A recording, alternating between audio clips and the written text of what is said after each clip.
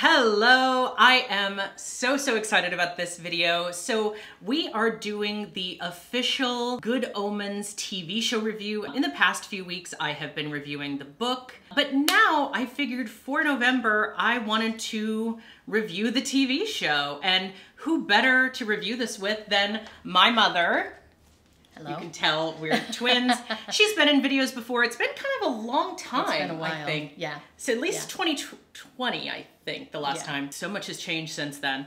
But I really felt like because we've been watching the show together, it makes the most sense that we should be reviewing this together. So just to kind of give a little idea of what this is going to be. This is going to be kind of an episode by episode breakdown in the style of Race Chaser with Alaska and Willem, or even I'm 40% podcast with Jinx Monsoon and Nick Sahoya. I am going to continue the theme of calling this Gay Omens, because really that's what we're watching for. We're watching for the gay. We're watching for Aziraphale and Crowley. Yeah, and their love story. Yeah, exactly, exactly. And so that's kind of how I want this to go. So we're gonna start with season 1, go episode by episode, week by week. So this is episode 1, which is entitled In the Beginning. This premiered, I believe, in May of 2019, I wanna say.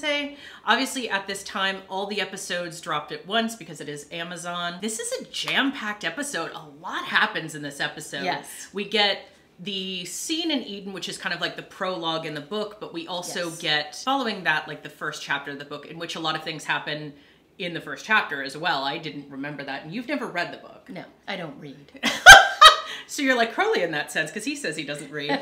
So of course this episode starts out with the cold open, which is the narration where God is talking about Armageddon and also the beginning of the world. I absolutely love that God is voiced by Frances McDormand. Most famously, you'll probably know her. I know she was in Fargo. I never saw that, sorry. But I know her from Madeline, which I saw when I was a kid, and also Something's Gotta Give, which I think I saw when I was a teenager. Yeah.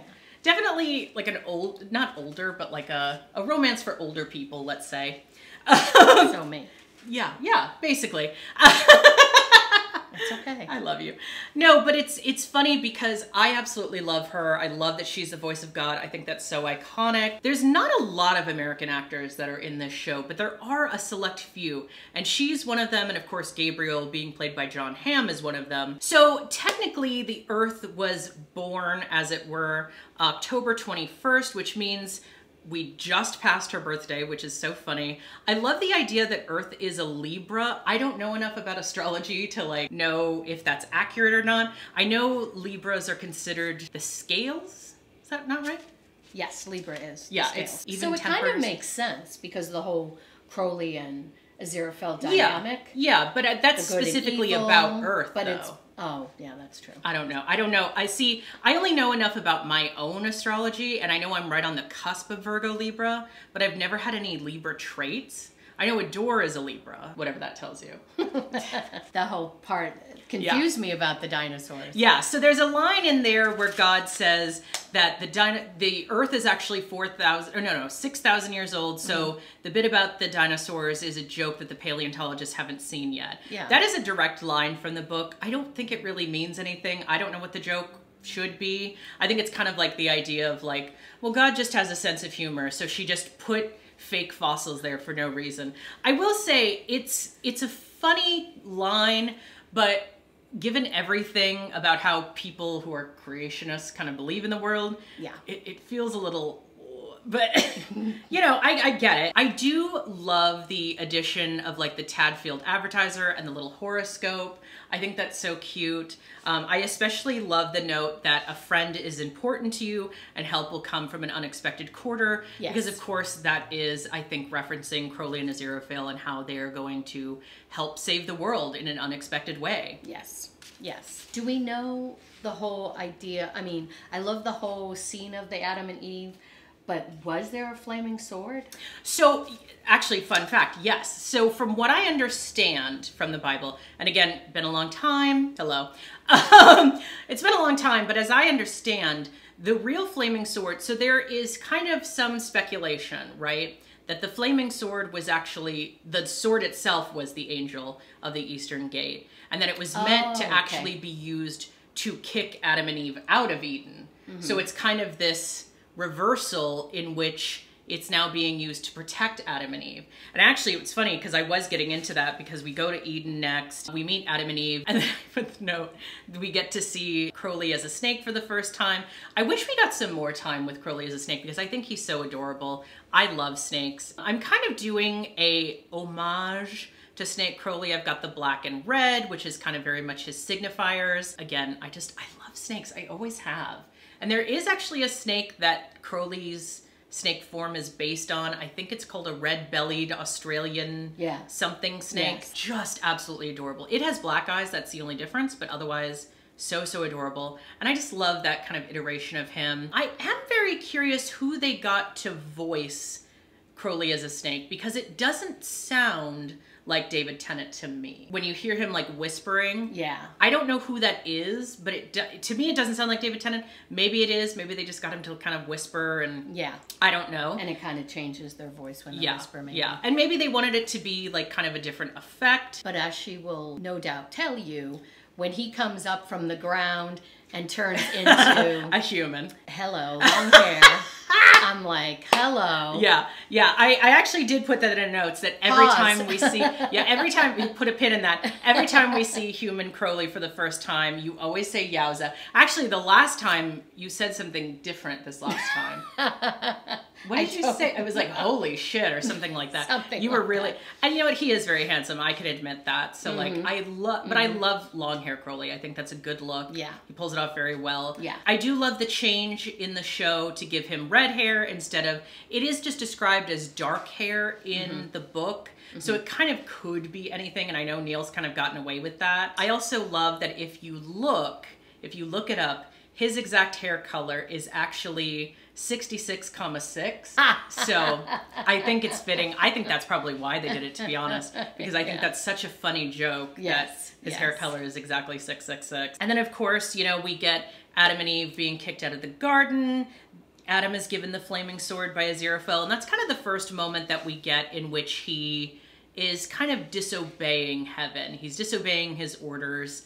You know, he was supposed to be the guardian, but he's more interested in guarding humans. And I think that's more enjoyable, to be honest. It's a more interesting story that he wants to guard them rather than using it to kick them out, which is kind of what he's meant to do. And he does still do that, sort of, but... He kind of, like, not kicks them out, but... ushers them out. Yes. Like, and says, you need to go, will protect but yes, you. Exactly. You know, and like what he says, you know, she's expecting, and you could see that soft... baby bump.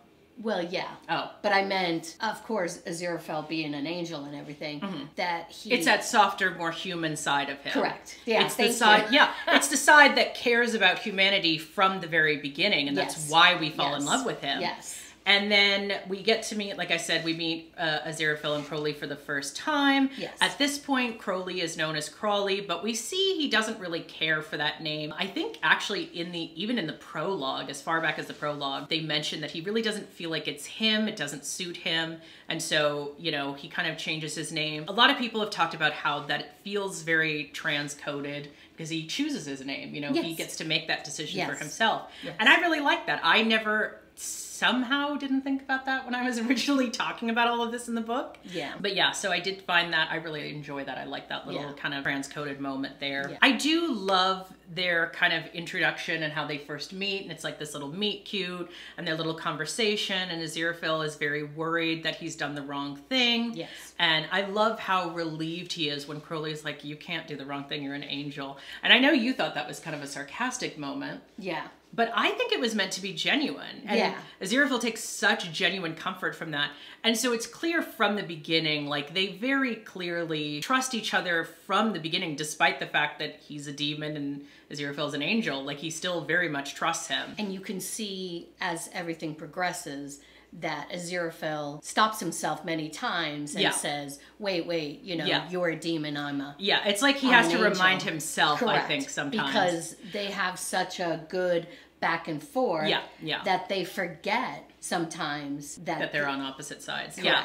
And that's something that comes up a lot throughout the show. And that's one of the other major differences between the show and the book is I think in the book, Aziraphale really kind of seems to have already come to the conclusion of like, Heaven doesn't really give a shit about him. And he can kind of get away with it because Heaven really isn't the threat in the book that it is in the show. And Neil even said that, you know, the angels coming to be a bigger part of the show, the other angels, didn't really happen in the book. It was meant to happen in the sequel book, which of course we see now that's going to be season 3, and that's what they've been building to.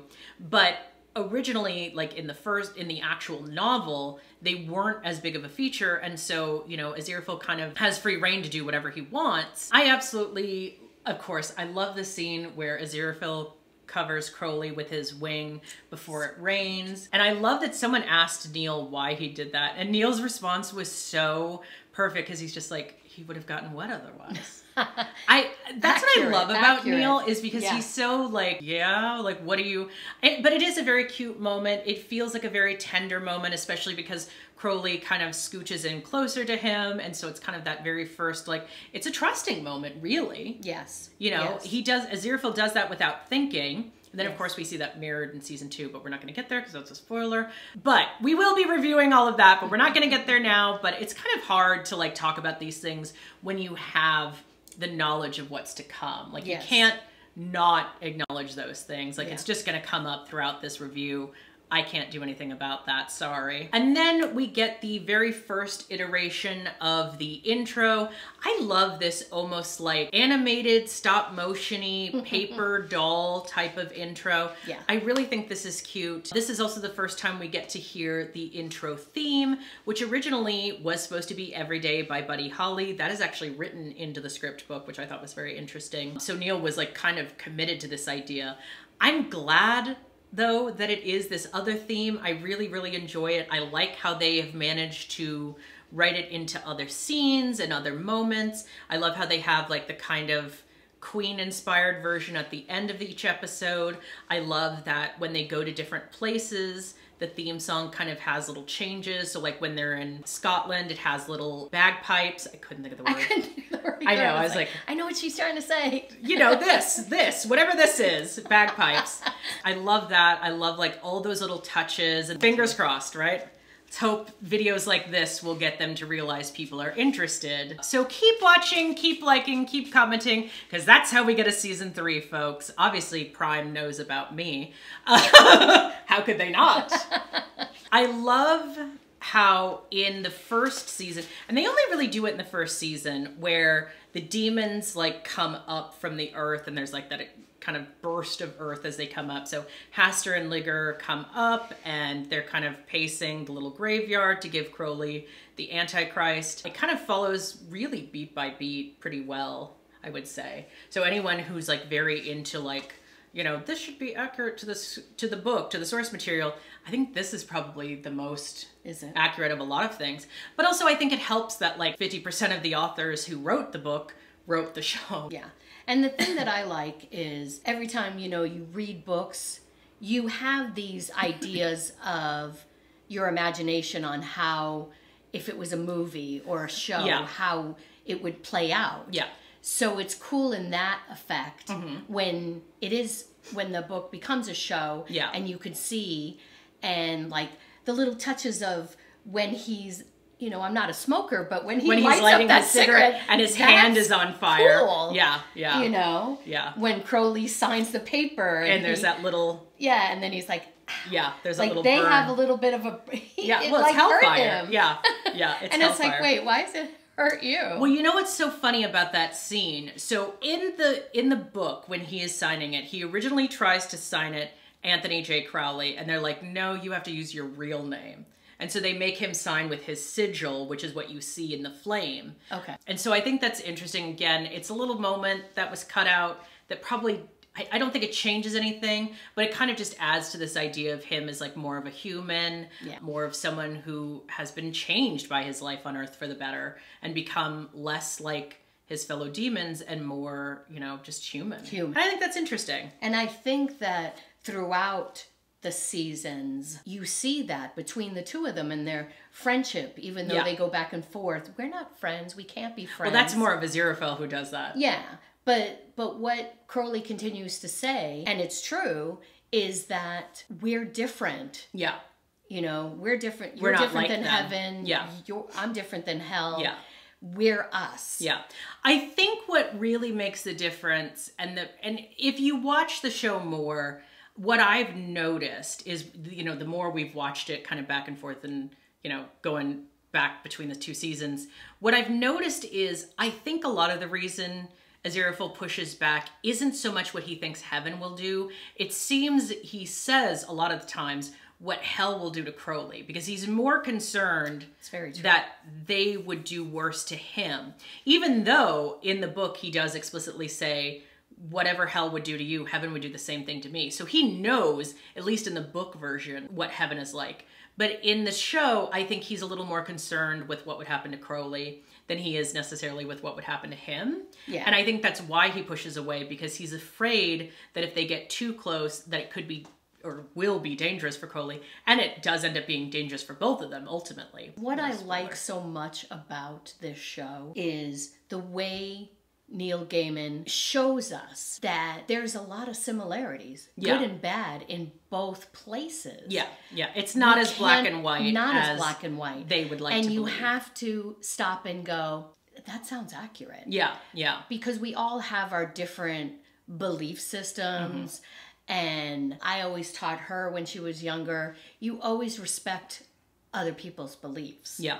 And nothing should be black and white. Yeah. Yeah. I mean, it's interesting. I like the idea that it's kind of like heaven and hell are kind of 2 sides of the same coin. Throughout the conversations between some of them from heaven and hell, I'm like, what's that?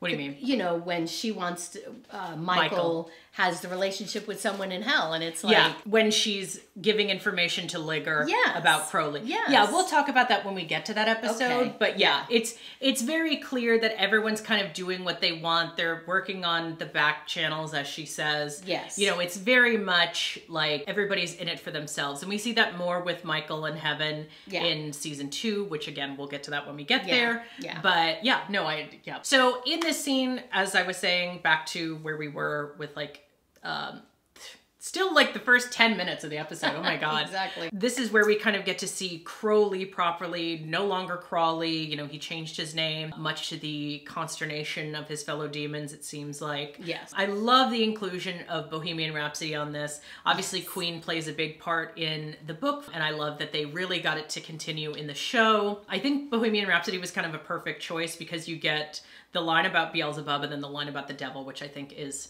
hilarious and perfect, and they both fit very, very well, so I love that inclusion. Yes. And then again, we see slightly shorter hair Crowley, but still long hair Crowley. I kind of feel like he's giving like an aged rock star vibe.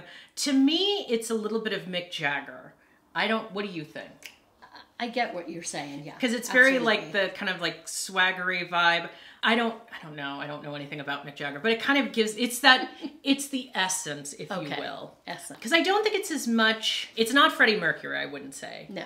But it's not aesthetically anyway. But it's definitely that kind of like rock star vibe. Exactly. I also love that this is kind of a moment where we get to see more of like the sloth side of Crowley, because I've kind of said before that I think a lot of the main characters kind of give you the 7 deadly sins, and I feel like Crowley's is definitely sloth, and this is exemplified by the whole element of like his great demonic deed is that he took down the cell phone towers in London, which, you know, he is right. That would piss a lot of people off, and it ends up coming to bite him in the ass, like not 20 minutes later. But it is something that, like, on the scale of demonic activity, it's pretty low level. Yeah. But I think it's kind of clever, you know, and it points to, again, the more human side of his character. He doesn't want to do anything too severe that's really gonna harm people. He just wants to kind of annoy them and be, you know, kind of just a little silly, a little, you know, a little... but I like how the other two are trickster. Like, you know, I whispered in the ear of a politician. Yeah, or a preacher. Or take that bribe. Or the preacher, and you're like... But it's so old school, too. Which Crowley says. Well, what I love is, in the book, one of Crowley's big things that he does is he likes to glue coins to the ground. Yeah. To like try and get people to pick. I wish that had been in the show because I think that's such a funny concept because it's more like trickster antics of like a teenager than it is like a 6,000-year-old demon. Like just gluing pennies to the floor to watch people struggle to pick them up. What about someone who has like a $20 bill on a string? Yeah, and just that's so very it. Bart Simpson of him. But it's cute and it's very like, again, it's very human. Yeah. It kind of proves that he's not trying to really hurt anyone. He's just kind of being a little merry prankster. He's a little, you know, And then of course he gets the Antichrist who's in a little picnic basket, which is adorable. You know what's funny is I noticed in this first episode there are a couple of different moments that are like homages to the Wizard of Oz. That is one of them. We'll get to another one where Pepper is kind of dressed very much like the Wicked Witch of the East. So I've noticed there's like these few little moments that feel like they're little homages to the Wizard of Oz. I don't know if that was intentional or what exactly that was, but I just realized, you know, the baby in the picnic basket is like another little, like Toto. Yeah. Which I guess makes Crowley Miss Gulch, which is... God, I'm hotter than hell. Ding. Oh my God.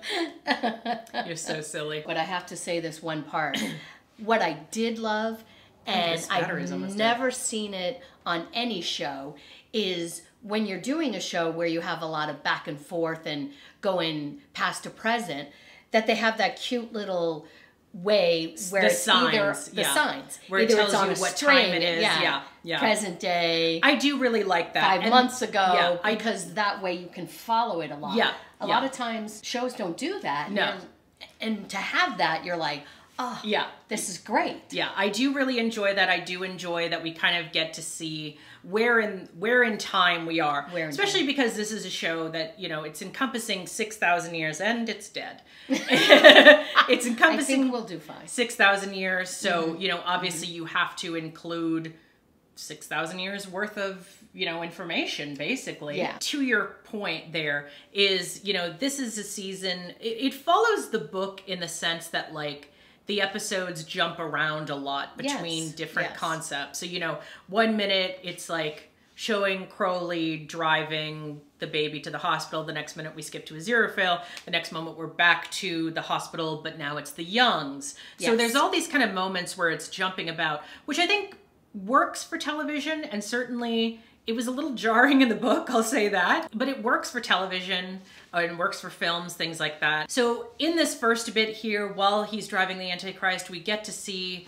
the kind of introduction to the idea that Crowley created the M25, which is probably one of the biggest accomplishments that he has as far as like sins that he actually did. I think it's so funny. We get to see more of it later in the book, or not later in the book, I'm so sorry, later in the show. In the book, we kind of get everything up front about that whole scene. Oh, yeah. But I do actually like the scene in episode 6 where they actually show 70s Crowley introducing the M25 and that whole, can I get a wahoo? I think that's so fucking funny. And then Haster's like, what's a computer? I love all of that. Which I guess in the 70s was a fair question because I don't know that many people in the 70s really knew about computers. That's more your error. Thank you. As I indicated to you, my first computer job was in 19... And back in my day, exactly, the screen was still black and the green, the green dot matrix printers. It took up a whole city floppy block. disks. You insert, You're ancient. Anyway, I will say that I do love the cell phones that they have up in heaven. Oh yeah, they the look pure all clear glass, and they just go. When they end the call. Yeah, the angel phones. I think we're going to get there. I hope so. I do. I really hope so. I would love to blow on a phone to end a call. I think that'd be very dramatic. Like, no, I'm tired of you. I'm blowing a phone right now. Oh, that sounds like something totally different. That's why I was saying I want to be there. You're too much. Say, what are you doing blowing my phone? I hate you. Thank you. Just kidding. I love that when Crowley gets his instructions from the radio, which of course is something from the book. It's supposed to be in the voice of Freddie Mercury. It's supposed to be in the voice of Freddie Mercury when he gets the instructions. And I love that it kind of like is almost like a smoky thing. And then he almost gets into an accident, which I find really interesting because I feel like it's sort of implied that the Bentley definitely has a mind of its own, or at least that seems to be the fan consensus. Yeah. So it is. I agree as a fan. Yeah. Yeah. So it is kind of funny that he like nearly gets into an accident because he's so like, you know, being inundated with the information. One of the things I love about this show is a lot of things feel camp in the best possible way. Best possible And I way. know that that word is overused a lot, and I know it's often used incorrectly a lot. Yes. I feel that Neil trusts them enough. Yeah. That it makes it more authentic to me. Yes. Well, and the other thing we've talked about too, or we've talked about, you know, not in front of a camera, is how David and Michael have a very clear chemistry. Yes. That's evident from the minute they're on set together. And according to Neil, was evident within 30 minutes of the table read, even though they'd never worked together before, which is incredible and not very common. People can But when fake it is common, it's undeniable. Thank you. That's Undeniable. It's like you'd read something that would say, well, this actor was originally supposed to play in a show that two other actors are playing, and you're like, I can't imagine. Well, you know what's funny? Two people. Well, you know what's funny is I do have a plan for a video, but we can still talk about it here. Yeah. Where I wanted to talk about some of the original casting choices, because when there was an original script in 1992, Crowley was originally going to be Johnny Depp, and Robin Williams was supposed to be tasked as Aziraphale, which would have been a totally different film. Not that it wouldn't be good. Good in because its they're own both right. Yeah, well, exactly. We're not going to talk about Johnny Depp. But Robin Williams was a great actor. Yes, I enjoyed everything he did. But it would have been very, very different, and I don't think it would have been. And it's hard to as try good. to exactly, and it's hard to picture certain actors when they say that after the fact. Well, and also you think about the fact of like, you know, 1992 was a very, very different time. I don't know that we would have gotten the story that we have. You know what I mean? Yeah. This story came out, or this version came out in 2019. Yes. In which I think queer stories were more welcomed and more accepted and more, you know, readily available. Really, the only one in 92, I think that's when Will and Grace had started. So it was... Or near that time. Yeah, 92, 93. Yeah. So it was not as common. And so I don't know that we really would have gotten the same story from that version of Good Omens than what we're getting now. So I'm kind of glad that it never worked out before, because we would not be sitting here having this conversation had it been those previous, you know, iterations. Correct. I know originally Michael Sheen was supposed to play Crowley, which I think is interesting. Neil has said he thinks his Crowley would have been a lot darker, which is an interesting take, but I'm glad that it turned out the way it did. And I know they said in one of the earlier iterations as well, Aziraphale would have been played by Hugh Grant, which I can't see it myself. I think it would have been like, again, it's a totally different movie. There's a moment where Crowley and Aziraphale are sitting on a park bench, watching Warlock at like 10, almost 11, being kind of a little asshole. And they're just arguing back and forth about Aziraphale wanting to do a magic show. And it's that very clear, like an old married couple where they just kind of bicker back and forth and they're just kind of ridiculous. Yes. You know, that's the energy that these two give, of like just two people who have been married for like 30 years. Correct. And amused by each other, but also like, oh my God, this again, Yeah. you know? Yeah. And that's how it reads. It doesn't read like, oh, I'm actually annoyed with you. It's almost like... And it's almost like they go back to where Aziraphale will go, no, you know, I'm good. We win. Yeah. You're the demon. Yeah. You're bad. You lose, type of thing. Yeah. But you can see moments where it slips out that he clearly lets himself be a little more, I don't want to say vulnerable, but he lets himself be a little more honest with how he feels. Yes. But it's very much kind of like, their relationship, I would argue, is like 2 steps forward, 10 steps back. Yes. And that is certainly evidenced by the end of season 2, but we will get there. Don't you worry. Yeah, another planet, Alpha Centauri, which someone pointed out that I didn't even think about. Or is that a star? It is well, yeah, technically it's a star. Well, what's funny is Alpha Centauri is, of course, the two initials, Aziraphale and Crowley. Oh, yeah. But they're also twin stars that orbit each other and often are mistaken for one star from Earth. Oh. Which is, of course, I think them in a nutshell, Aziraphale and Crowley. Ding, ding. I know. Yeah. So where we are in the episode, by the way, is we're at the scene where we see Aziraphale in the sushi restaurant. It's another moment where we get to see Aziraphale kind of being more human. Yes. I think it's a very cute moment. And again, you know, it's like he's gone there so much that the, you know, chef knows him by name. Yes. Which I think, again, it's that very cute, you know, moment. And then, of course, he's interrupted while eating by Gabriel, who is his usual prick self. They look down on him. They do. Absolutely. Because he's, you know, a little more human. He cares about humanity. And I think they view humanity as just kind of like the way some people view farm animals. Yeah. It's like, you know, maybe an amusing novelty at most, but nothing that they should concern themselves with. Correct. And that's evidence throughout the series. And, you know, the more we get to see. Can I point out something? Not only do they do the celestial thing in heaven, but they also make it rich versus poor in the way that they're so dressed so nice and neatly. And then in hell, they're dirty and scummy. Yeah, it's very much a... When she says that line, how do I get 10 million demons to go back to work? Yeah, it's very much a... It's very much class system, caste system, where, you know, well, you were kicked out of heaven, so now you get to be in the shithole, in the basement, and yeah, that is something interesting that I didn't even, like, really think about, and that is true. And so they're kind of, you know, they're always dealing with the fact that the roof is leaking or pipes are leaking everywhere. Their office is disheveled and always behind and everything. Yeah. Whereas heaven has the angel phones. When they're calling hell, when Michael is calling hell, Ligger has a physical little, you know, old school phone with the twisty wires. What is that called? I guess that is considered a princess phone, but I don't consider it a princess phone. Well, it's almost like they're on a landline. Well, yeah, but I was thinking hellish landline. A payphone. Yeah, well, it might as well be. Well, that's what's funny is we do see that scene as well where Crowley, getting a little bit back to where we were, Crowley is on a payphone. But that's probably one of the last ones in London. Well, that's what he does when he realizes. When he realizes he fucked up and knocked down the cell phone towers, and he's like, "Damn it! I fucked myself over," which, you know, I think is very funny.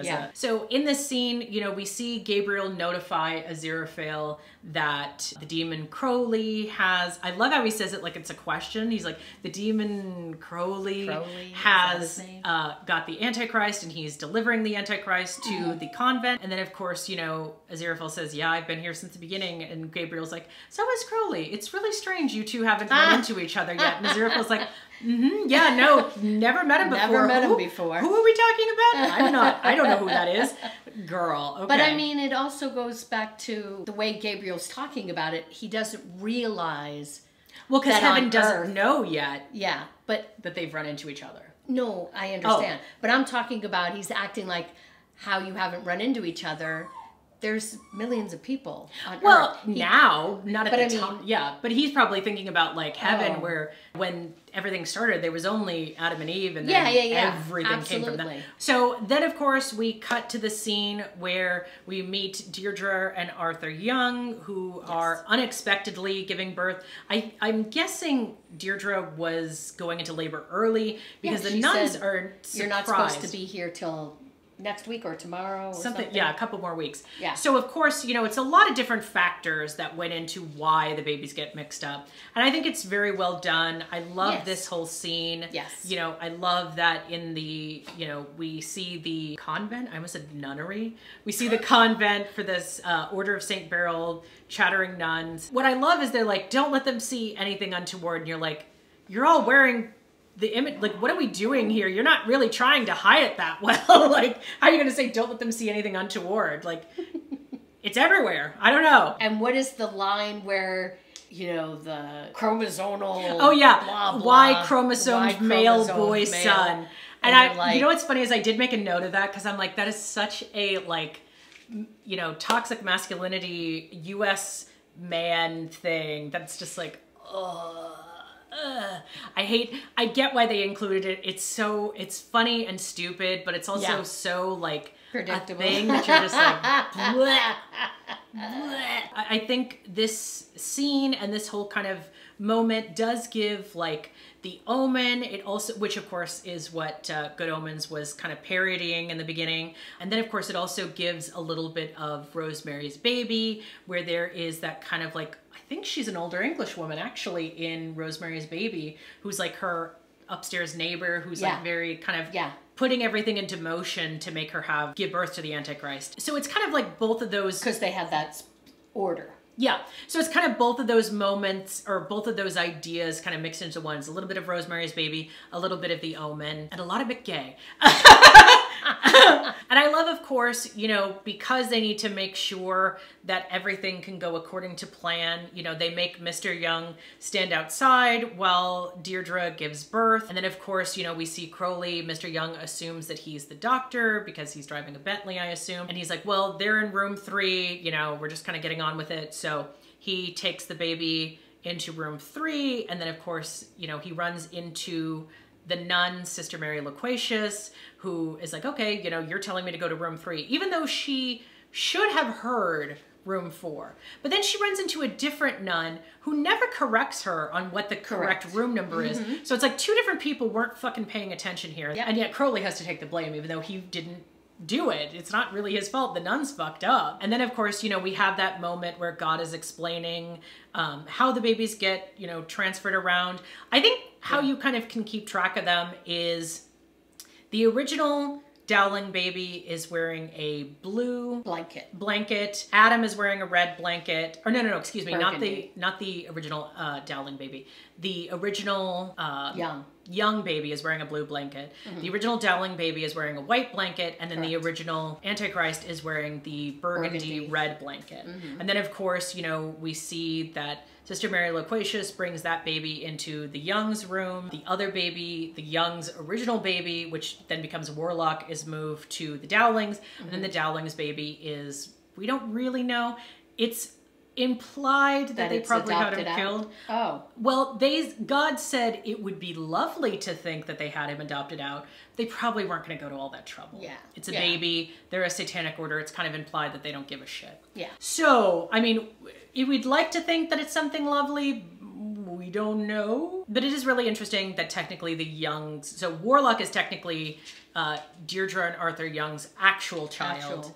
And then Adam obviously is the Antichrist. One of the nuns, I can't remember her name, I think it's Sister Mary Verbose, who ends up coming back as Maggie in season 2. Yeah. She is trying to figure out where the Antichrist is, and she goes, Satan, give me strength. And I'm like, I'm gonna start saying that all the time now because I think that's so funny. And then of course, you know, they're trying to figure it out. She runs into Sister Mary Loquacious, and there's like that kind of moment where they're winking and having like quiet conversations with each other. And that's hilarious. Also part of where everything gets all mixed up. And again, I think this is one of the few moments where God's narration, I think this is one of the moments where God's narration makes sense and is appropriate. Yes. But I think it's a little like overused this season, and then in the second season it's just totally gone, which kind of makes me wonder if they're not implying that somewhere between season 1 and season 2 God just dies. Or goes on vacation. I don't know. Maybe she just fucked off to somewhere else. She's like, I'm done, fuck you people. I mean, but it's an interesting thing that you jump that kind of drastic change. Yeah. And I think most of the time we can argue that things don't just happen for no reason. Well, so but also maybe they felt that it didn't fit. Like, well, yeah, but it's such a drastic change. I love that in this scene, of course, you know, they're naming the Antichrist, or who they think is the Antichrist. Damien is suggested twice, which I love, the Omen kind of homage. I don't know where that came from. Warlock is hilarious because that's what you call a male witch, right? Yes. Yeah, I do love the name Warlock as the suggestion. I love that the reason they didn't want to go with Damien is because it's too alliterative. Yeah. And then the Youngs with their last name. Yeah. The Youngs didn't want to go with Damien because it's not normal enough, which I think is really funny. So I kind of love that they had that little moment of like an homage to the Omen, but then we're like, yeah, no, we're not doing that. So it's Warlock and Adam. And the actual Antichrist is Adam after Adam and Eve, which I think is adorable. Yeah. And of course, the nuns suggest the name for both babies. Yes. So Sister Mary Loquacious technically is the one who actually names the actual Antichrist. Yes. The other ones just think they name the Antichrist. I love how we're finally now at the scene where Crowley is trying to call Aziraphale on his phone, realizes that the cell phone towers are dead, so then he has to go and pull over to the side of the road and call him on a payphone. And I feel like if you're a demon, you don't really need to go through the phone lines. You could just like call him through some kind of magic, but he pulls over. I mean, calls like him they through did it, the other ones reached Crowley on the radio. Yeah, exactly. That's how demons connect. And Crowley later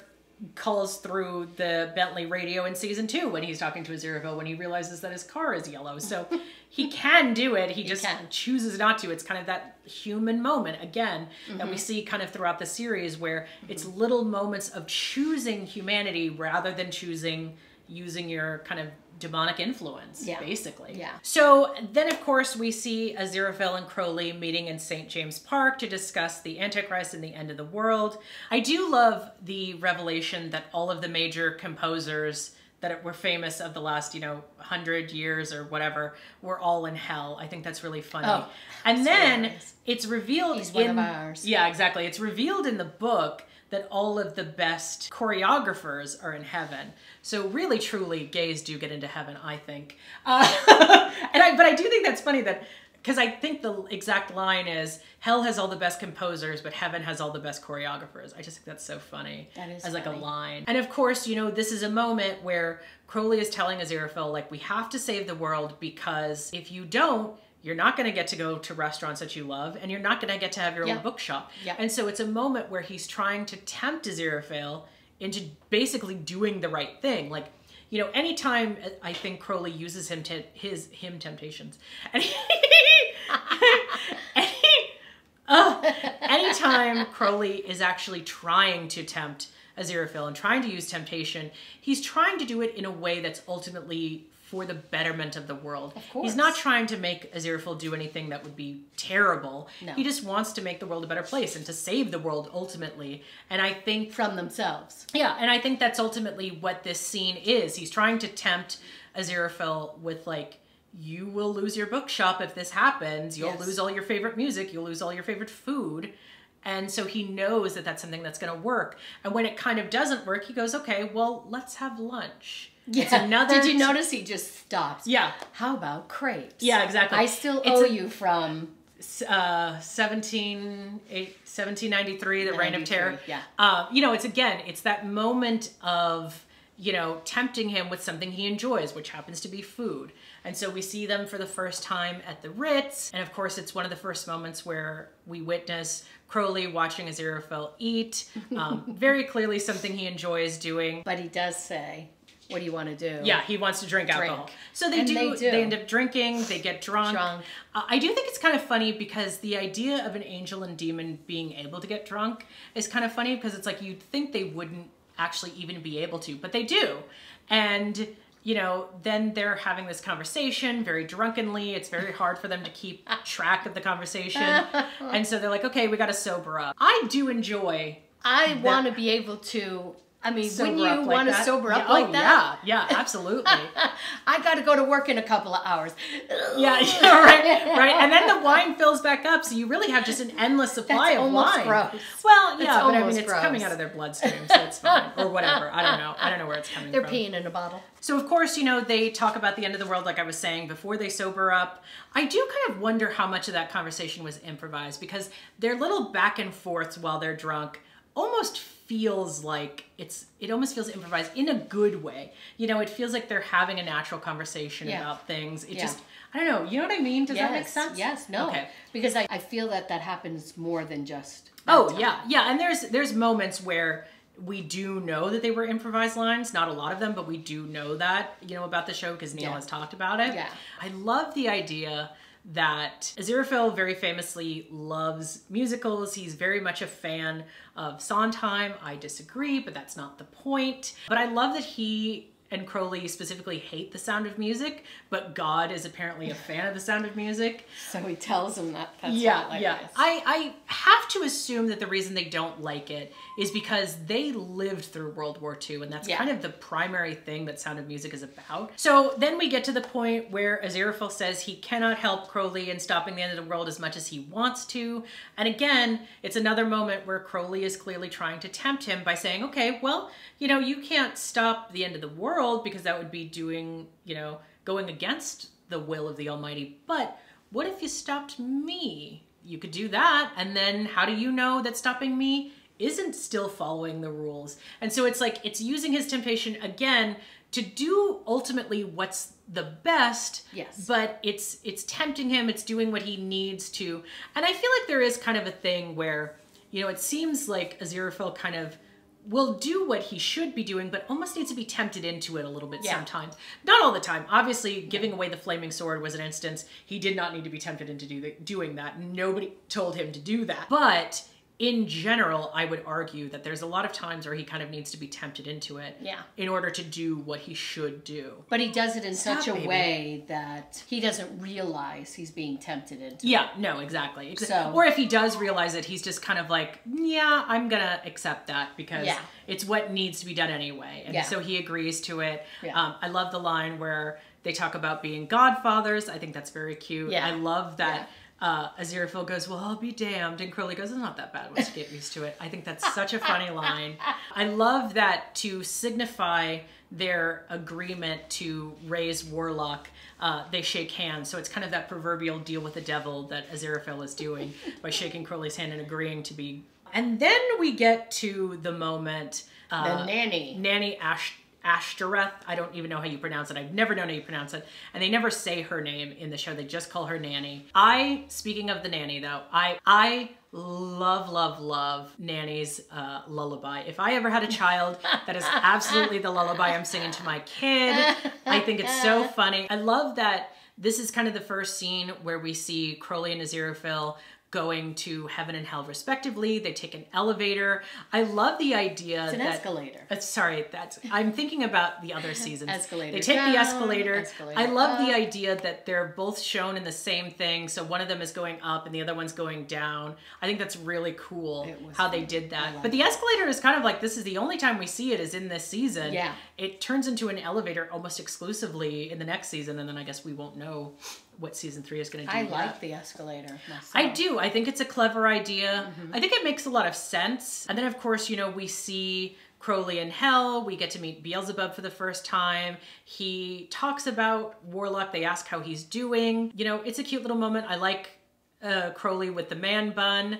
This is supposed to be in, I think by the time this particular element would have taken place, would have been like 2010, 2013, which is really when the man bun invasion took over. So I like that little bit of detail of like historical accuracy to something a little more modern. So, you know, we see Aziraphale going to heaven, which is where we meet the other angels. Besides Gabriel, we meet Michael, Sandalphon, and Uriel. I think it's very interesting because their outfits are very like 1920s, 1930s style suits. You know, they've got the little spats on their shoes. So it's very kind of like old school, almost very gangsterish, I would say. Old school gangster, which is very interesting.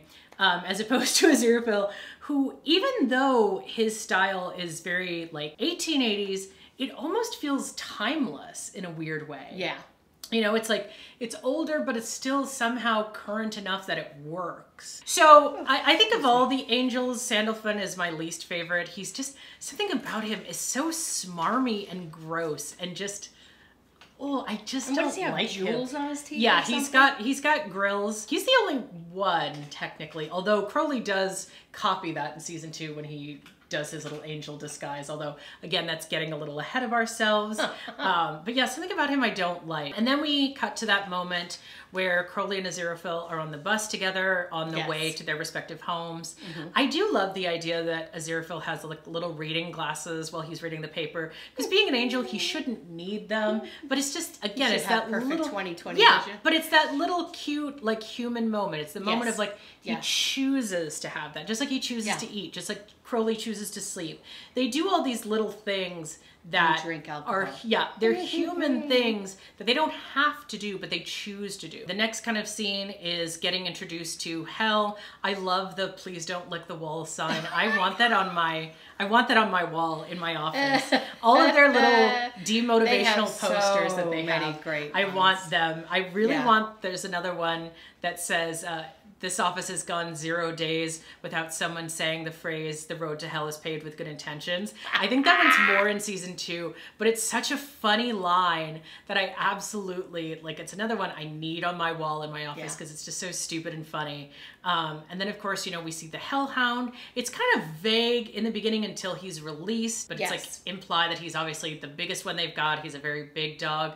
I kind of, you know, because of all of the mythologies around hellhounds and that idea, I kind of wish he'd been like Cerberus, like the 3-headed dog in Greek mythology. But I guess why is it that he has no eyes, or it's their clothes? Well, because he's like a devil dog. He doesn't need to have eyes. He doesn't need to have anything. He's, you know, he's not a real dog. Okay, those teeth though. Woo. Oh yeah, like 2 sets of teeth and almost not shark-like, but definitely like jagged. Yeah. And then there's such a great build-up. Yeah. Well, and I love that Warlock is like such a brat. I love that he wants his birthday in an escape room. I think that's so funny. I love the moment where we finally... Like an 11-year-old wants a party in an Well, escape I think room, it's kind of like... And the mom's like, we can't do that. Yeah, we can't do that. No, we're not doing that. Yeah, I think that is really funny. You know, we get to see Crowley for the first time with short hair in this show. I always like long hair Crowley better, but I think it's cute. I think it works. Yeah. You know, it's a change in style. His sunglasses also change with this changing in style. It's kind of like another moment where he's sort of adapting with the time, because now it's 2019 and things are a little bit different. Yes. You know, the fashion has gone away from the man bun style and is more of like a closely cropped, you know, kind of casual style, which he adapts. So, of course, in this scene, it's where Crowley mentions the Hellhound for the first time. Aziraphale is very shocked because he didn't know about the Hellhound.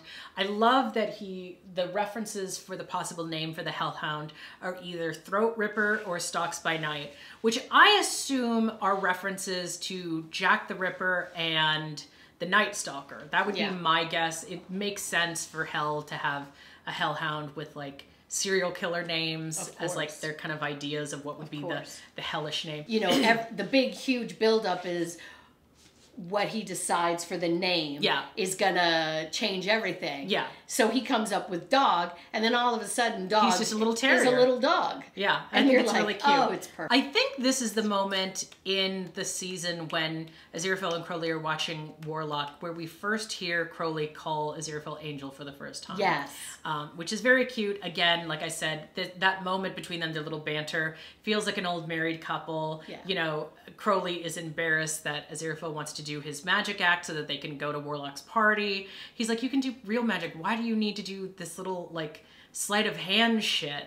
And I think it's funny. Again, it's this moment of like Aziraphale likes the humanity of doing terrible magic. Even though he can make anything he wants appear or disappear, he likes the humanity of it. He likes the silliness of it. The silliness of it, the campiness of it, as it were. It is kind of funny that they talk about the possibility of killing Warlock, which is probably a good thing that they don't, because they have the wrong kids. That'd be very awkward and wouldn't have changed anything. Yeah. I love though that Crowley's like, I'm saying you could kill him. Like it's very like, okay, I'm clearly done being subtle about this. You could kill him.